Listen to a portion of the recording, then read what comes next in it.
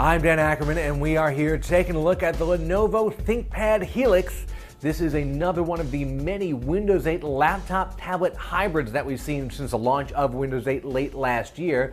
In this particular version, you have a pretty traditional clamshell laptop, and because it's a ThinkPad, it's really solidly built.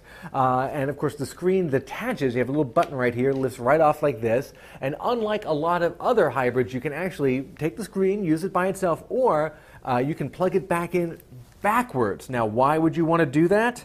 That's because if you felt like it, you could turn it into sort of a kiosk-style display. The Lenovo Yoga also works in a similar fashion, flipping the screen around.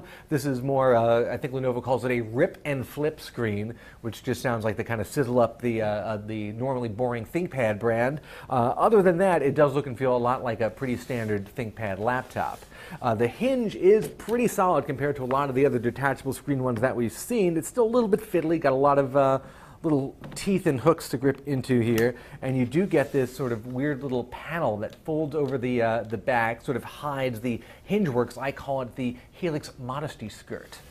Now, one of the problems that we're having with the system, even though it's really well made, is that it's got Intel's last generation of processors in it, even though it's just coming out now.